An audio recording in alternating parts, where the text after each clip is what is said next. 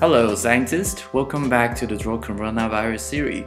So in this part, I will be showing you how to draw the membrane protein. First, let's take a quick look at the membrane protein. So in Nature Review, they essentially use the same structure as the double helix DNA. There's an old tutorial of how to draw the double helix, but recently I found another simpler approach into drawing this structure, and I'm very excited to show you of this easier technique. So first, let's create a grid, and this grid will be served as the reference point for our distortion later. The grid will be 4x4 square.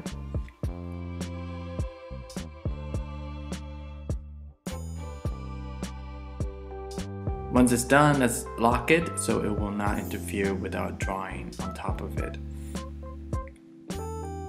Okay, then let's grab the pen tool. I use the red color so we can see it.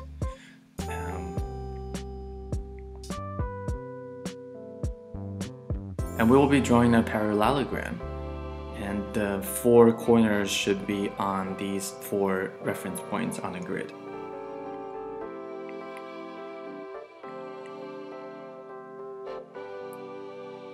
This will be the base of our helix unit, and the next step is that we need to create the groove. So let's go grab the direct selection tool and then select the anchor point. And let's click on this to smoothen the path, and you will see the handles popping out from your anchor point. Then we need to do some adjustment by bending the handles. So let's hold Alt or Option on Mac, and then grab this handle and move it all the way down to fit one side of our grid. Okay, once that's ready, we will grab the other side of the handle and then move the handle all the way to this intersection, which is 1 grid away from our anchor point. Okay, that's 1 anchor point done, and we will need to repeat that on the 3 other anchor points. So the basic rule is the short handle is on the side, and then the longer handle needs to be 1 grid away from the anchor point.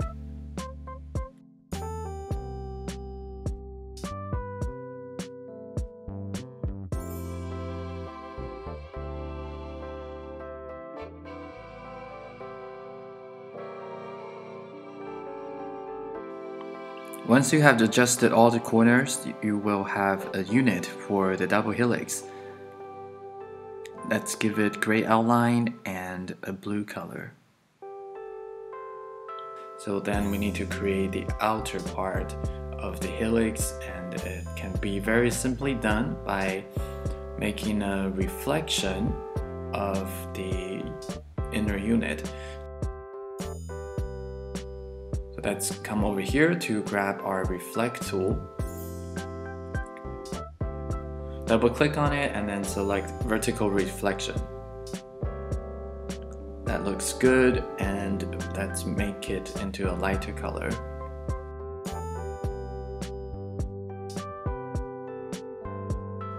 And then fit it onto our inner part. So you can see the nice thing about having the grid is then you can have an exact measurement of where you should put these 2 parts aligned.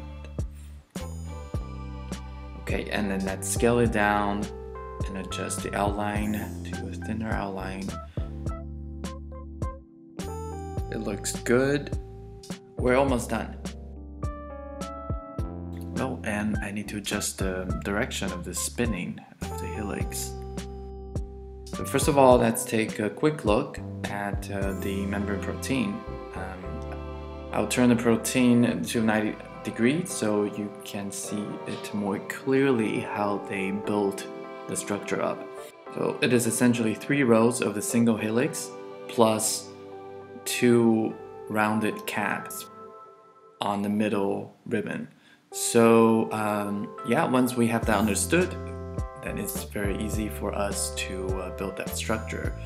So here I will make 3 rows of our single helix.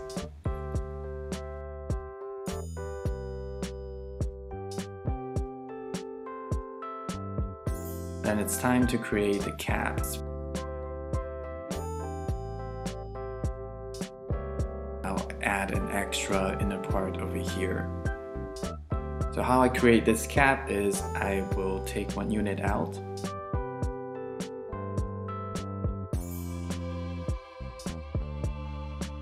duplicate it, and then vertical reflect it. Put these two on top so it has a rounded intersection, and then go to Pathfinder and then click on divide.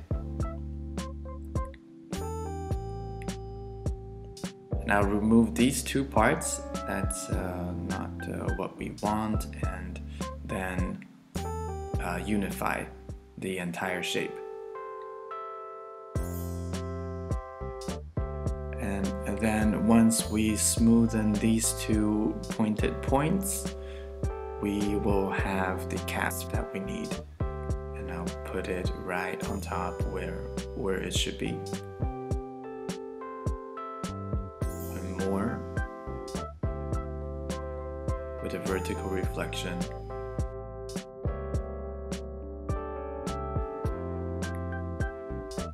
I have one inner part missing, so I will put that on.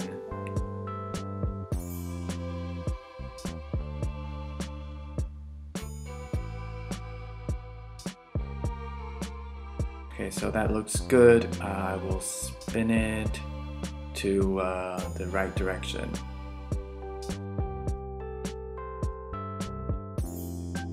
So this is how you draw the membrane protein, and now we have all the parts to assemble a coronavirus.